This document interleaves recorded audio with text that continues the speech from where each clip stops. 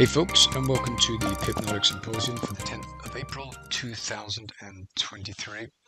Sorry I've been a bit absent. We've been super tied up with moving, and so I've been driving boxes and packing boxes and carrying boxes and everything in between, as well as trying to organize the finishing bits of a building project that we're doing. So it's been super stressful, but luckily we're coming to an end. But we moved out of our old place about a week ago, and a dear friend of ours let us stay in his place until our project is done. So we'll probably be here another maybe a week or 10 days, and I think we should be good to go. So yes, so feeling rather overwhelmed by all the workload, but that's okay. So I haven't been so busy recording or trading or anything in between, or even doing any dev stuff. But now that we're at this new place, things are settling down just a little bit, so I'll have time to get stuck back in. Okay, so we have a few updates. One of which is the modifications coming to the buy and sell zones algo. Okay, so we have there are going to be a couple of different modes, 3 modes in all, in the supply and the buy and sell zones robot. So the first one is going to be the normal limit order mode, which is what you all know, or users know, where this area here is formed like so. It's formed when, I don't know, when the configuration says so, and then a limit order is put on here. Okay, so it puts a limit order to buy here, the stop is down here somewhere, and the target is, I don't know, up here somewhere. Okay, so this is the standard mode of operation for the buy and sell zones algo. And then there's another one, and this is called release mode. Release mode. And release mode operates a little bit differently. And what it is doing is it's waiting until a pattern is formed. So when this area here is formed, or let's use this one as an example. So let's say it's formed when this candle here closes. When it closes, what it does is puts the stop here, it puts the target about right here, and it opens a market, market. So it buys here, a bit of drawdown, price comes back, we kind of accumulate for a bit, and then we finally just dart north and poke into our target before coming back. Okay, so this is a release mode, and this is a new mode that is not currently in the version that's running in production. Then we have a third one, which is one I'm currently testing, which is reversal mode.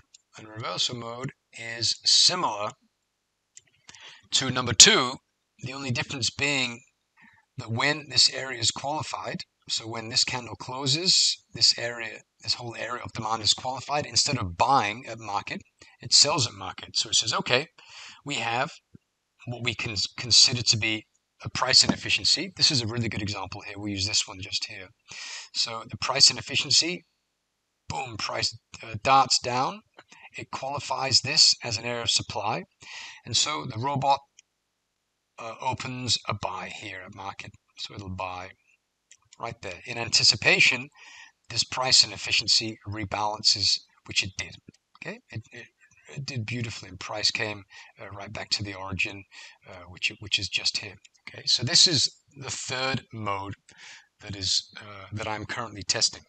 And so instead of having just one, which is the one that we currently have, we'll have mode 2 and mode 3. Okay, and mode 3 will work when mode 2 is enabled. So when price dashes north, if this is set to true, it'll sell. If it's set to false, then it'll buy. Okay, so really interesting stuff coming up, and I'm thinking that initially this will be manually controlled, where you go in and you set either to the one mode or the other, but after time it'll probably be done differently, where if we're trading outside of sessions, then we're gonna go for mode 3, and if we are during sessions, then we're going to opt for mode 2. But we'll see. We need a little bit more data before we can jump to any conclusions about what the results or the behavior will be. But that's currently what I'm working on, and I'm pretty close to having that all finished up. But as soon as that's done, I'll let you all know. Then you can update your versions. Okay, so that was that. So I'm hoping to get that organized. Okay, the next thing I want to talk about is buy and sell zones in a very standard configuration. And so what I'm doing now is I have two instances of buy and sell zones running, and I have the stop targets. This is set to 1 to 2. Stop multiply is 1.2, and the risk is 1.0. So we have like a 1-to-1 for that. And what it's doing is it's simply putting in these orders in these areas of daily and weekly areas of supply and demand. So it's not looking at 4 hour or 1 hour. It's only looking at the daily and the weekly, because these are the most profound areas of supply and demand.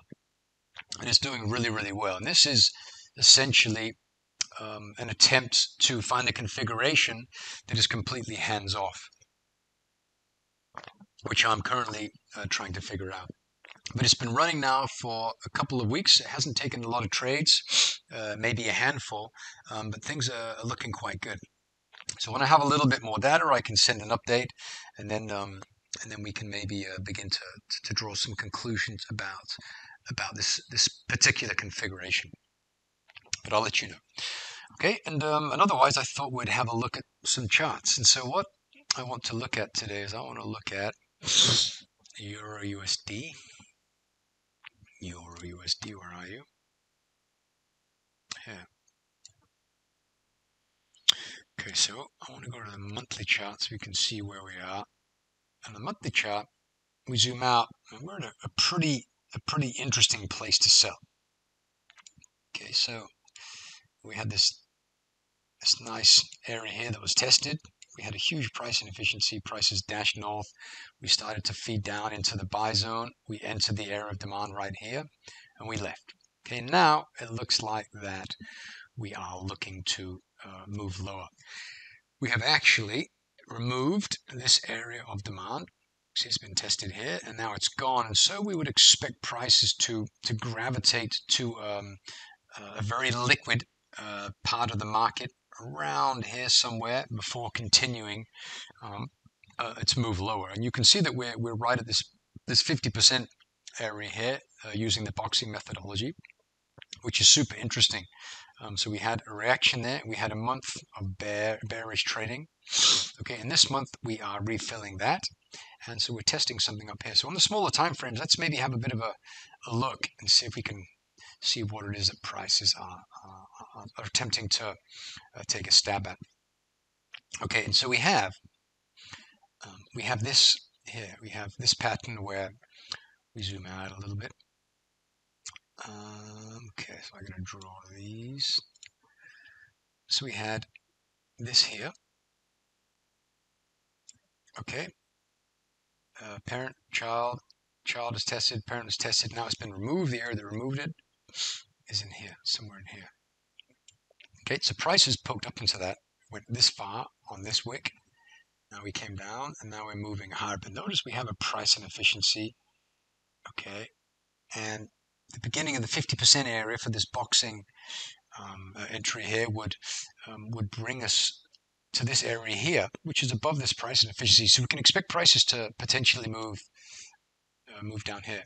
That was a funny formulation. We can expect prices to potentially move down here, which essentially means I have no idea what's going to happen. But we don't need to know what's going to happen. We just have to look at these price patterns and try and draw some conclusions. But you can see that we went up to this area, we retreated, and we quickly moved back up to it. So it looks like we're going to have maybe another push higher before we continue our journey lower. So let's have a look on the daily chart and see if we can find out where prices will potentially go. Okay, so let's zoom in a little bit. Okay. Okay, so we have a couple of areas. I really like this one here. I like that a lot because I just like this release. But when I look at that, I can also see that prices have already been back to this area here. Oops, wrong tool. It's already been back to here and here and here. And so, I mean, this brings my attention to a little bit further higher, which is actually this weekly area of supply just here. So I think that this would be a very natural place for price to move up to.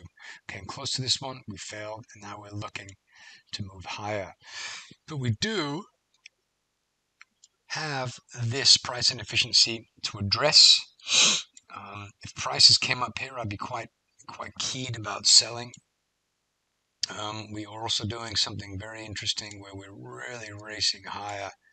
You can see we have prices, but we're doing this here. Okay, so we're likely going to do this at some point, and so it's just a matter of trying to time that correctly. You don't have to get it perfect, but if you don't, then you need a stop that will help deal with that. So let's try. Let's zoom out a little and draw a box around here just so we can find it. Let me go to the 4-hour area and we take a look. So we zoom all the way over. Oh, sorry about that, my son just came home. Okay, so yeah, I mean, these are all worth tackling. This one here is quite a delicious one. I like that little one there. This is above this mess, you know, clarity, chaos. You want to trade above that. So this is probably going to be a pretty interesting. Already tested, so we have to note of where it went to. It went just above that area, so that's already been tested. That held pretty nicely. And there's nothing really in here that's super interesting. So I would certainly be looking from here.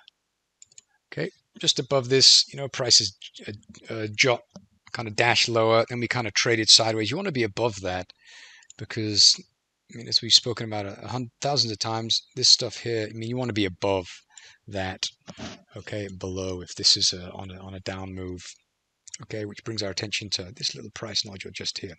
Okay, so focus on around this price point here. If prices do get up there, maybe start to accumulate a short position, maybe, if you're comfortable with doing that and you've made the decision to do that. I think I'll probably do that. It's good to watch as prices kind of do manage to make their way up there. All right, so there's that one. Let's have a look at gold. Yeah, so I think gold is really interesting because central bankers are making some pretty silly decisions. So the only thing that is going to have any perceived value is something that's always been perceived as valuable, and that is these precious metals. And so looking at this, I mean, we have a huge, very bullish week of trading here. Prices rallied, now we're accumulating. Prices did manage to come back down here. I mean, that would be a very bullish or a very nice area to begin to buy. It is in the middle of this whole range, which I'm not so pleased about. But as the boxing methodology tells us, I mean, if this is a discount price and this is an expensive price, somewhere in the middle is about an average price. So should prices come down here, and I think that would be a pretty interesting place to maybe continue to move into gold. And as we move to the smaller time frames, you can see that we have a few things going. This is actually a really nice area here, a nice breakaway. The buy zone is established. Just here, we managed to move above here. The buy zone is established from right here. Okay. So I think that this would be a pretty interesting spot right there. I might consider doing something there. And otherwise, yeah, this one's gone. This is beautiful, tested, very beautiful technical trading there. And then there are quite a few really nice areas, but they're quite far below price. Okay, price has only managed to, turned around here, and so these ones are still below price and probably not going to be visited at the moment, unless something crazy happens. But I like that. Let's have a look on the monthly chart, just to gauge, get a bearing. Yeah, so we were up here and we came down to here. So I think it's fair game for higher gold prices relative to the American dollar. If we would have come a little bit deeper into here, I would have been very excited. But this is still, I mean, we've given back about close to 50% of this move. So that's reasonable. We've removed this area of supply, which was tested, now removed by this. And now prices are looking to, they stabilize. They've been trading into this range. And we did dash below, okay, which picks up liquidity to drive prices higher, which is very clearly what has happened here. So I'm thinking that prices are likely going to be bought when they pull back. Okay. Yeah, so that's what I think will potentially happen there. Yeah, so keep your eyes on those areas. We've got this weekly area here. It's a little bit clearer and nicer on the daily. You can see very clearly we have this spot here, which is right at that 50% area, which I really like. So this could be a super interesting area to get in, again, because that buy zone is established. It has not touched this area of demand. Good. Well, I'm going to leave it at that for the time being. If you have any questions, please do let me know. And thanks so much for watching. And I'll put a video of the house we're staying in at the moment, so you can see how unbelievably spectacular this place is. It's like a Beverly Hills in the jungle. It's very beautiful. So I feel super grateful to be here. I'll send you a picture so you can check it out. It's quite lovely. All right, I'll leave it at that. Thanks for watching.